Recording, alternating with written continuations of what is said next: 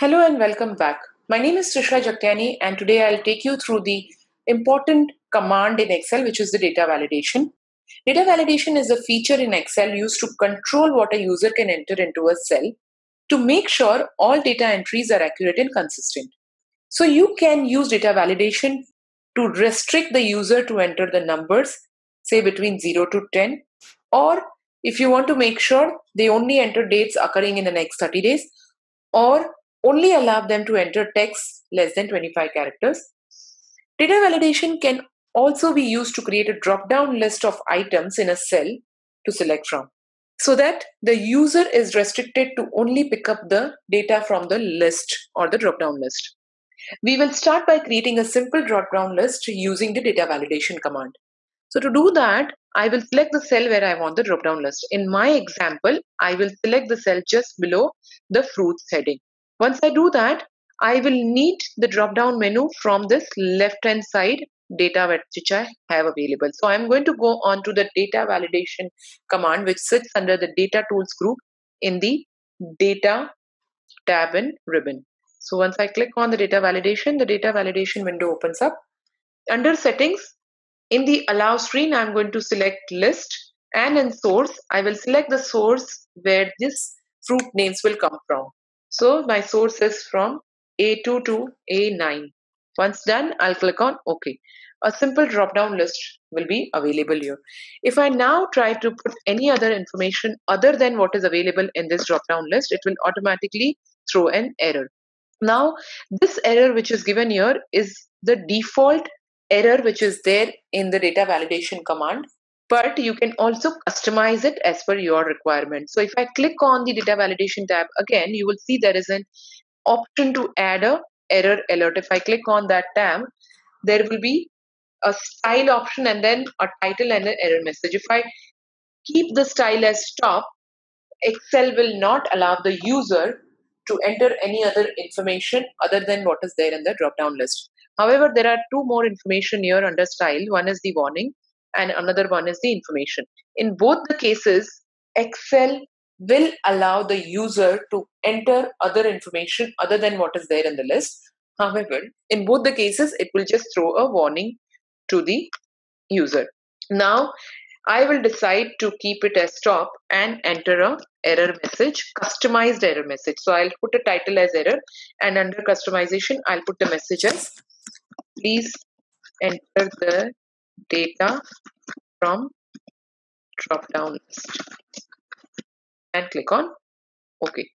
Once I do that, now if I enter any other information which is not there in the drop-down list, it will give me this error, same window, but the error message is customized now. Similarly, if I go back and not using the stop, I use warning this time and click on OK and try to enter the information again, it will now ask me, do you want to continue with your current information? If I say no, it will go back and ask me to enter the information again. If I say yes, it will take the data and go to the next cell. Same thing, it also works with the information. Again, it will only give me the information about that this is not the correct data, but let me enter it if I click on OK. So let me enter the data again. It will give me the error, but if I click on OK, it will accept the data that I have entered and will go to the next cell. So this is how your three styles on the error alert window works. Also, you would see another window or tab which is called as the input message. This is used to enter an information to the user. So if you want to tell the user or give more information to the user, you can enter that detail into this tab. So if I want to say fruits name and I want to tell the user that please only enter tropical fruits name. So I will put the information here. Please enter tropical fruits names only. I'll stop and I click on OK.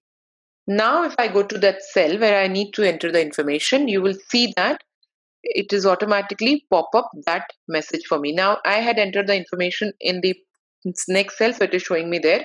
But if I create the information here also, it will show me in all the windows where I have entered this data.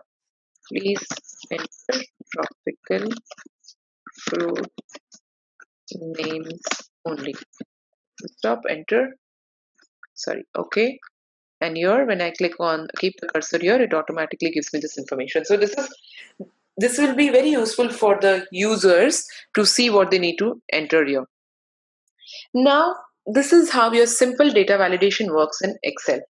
Congratulations on completing the business dashboard using Excel course. Ready to elevate your career? Join our postgraduate certificate in data science and AI and gain exclusive benefits like a complimentary Python programming bootcamp, 7+ case studies, dedicated student support, and access to our job opportunities portal. Don't miss out on this chance to transform your career.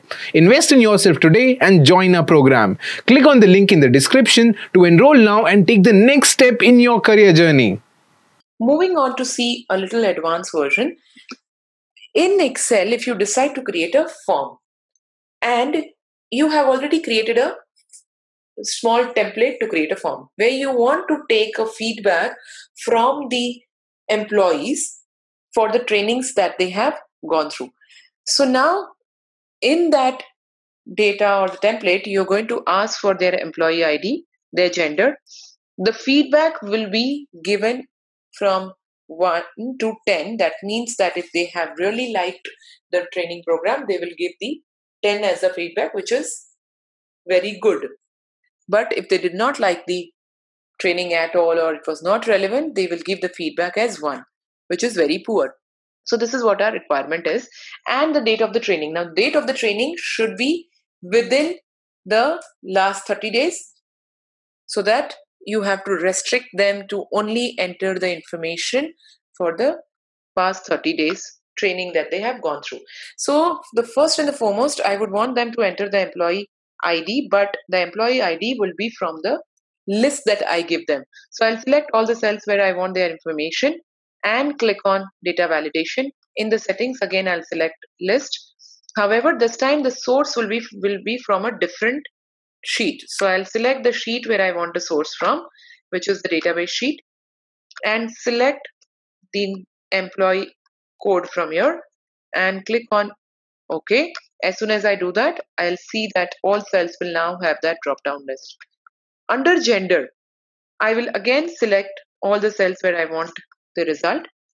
Click on this data validation tab.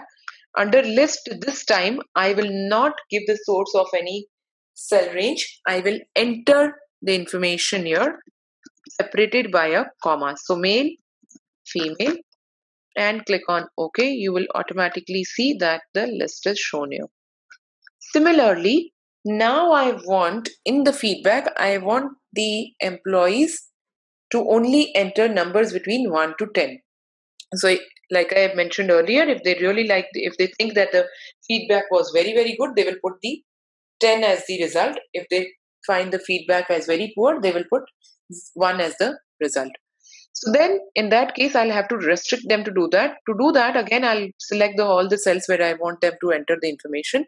Click on the data validation. This time, I will enter whole number so that they can only enter the whole number between 1 to 10. So I will say between 1 and maximum 10. So they can only give this information here, nothing else other than that. So if I try to enter 11 as a data, it will automatically give me an error. So I'm restricting them to enter only information from 1 to 10. Now, date of the training, like I said, it has to be between the past 30 days. It cannot be before that or later than that. So then again, I can select the date and give them any date which is not less than a particular date. So I decide them to give the last 30 days, any date which is not less than 30 days. So I will say 12th of August and give that as a date to be entered in the end date column. So like I said, I want to enter last 30 days. So instead of, sorry, I mentioned less than, it would actually be greater than. So I have to tell Excel that any date that is past a particular date, only that should be picked up. So I am going to say 12th of August. So I'll say greater than 12th of August 2019. So they can only pick date after 12th of August 2019. So they cannot pick date before that. You can also pick greater than or equal to, because then you are allowing them to also use 12th of August as a date. Once I do that, I click on OK. Here, if I now try to enter any date which is prior to 12th August, it will give me an error. So here we go. But if I try to enter 12th August, like I said, because we have picked up greater than or equal to, it will not give me an error. It will accept that. Here we go. If I put any other date between after those dates, it will definitely work. Similarly, you can also use the between date option here. Not only this, you can always say between this date to this date, which will restrict the user to only use the dates between the two. So I'll say 12th September as the end date 2019. So your start date is 12th August and your end date is 12th September 2019. You can also enter it in DDMMYY, or you can enter it in DBMMMYYYY. And once I click on OK, now if I give any other date other than this 13th September 2019 and click on OK, it will give me an error because I'm only supposed to give the date till 12th of September 2019. So this is how you can restrict the user to enter the information only from the drop down list or from the date that you have mentioned in the data validation, or even any number that you want to give, which is a whole number between the two numbers that you have listed there. And there is also one more option which you can always use in the data validation, which is the text length. Now, text length, why do we restrict this? Because you want a feedback from the user, but that feedback should not exceed, say, 25 characters. So if you want to do that, you can always go to the cell where you want the feedback. So I say I'm giving a heading as feedback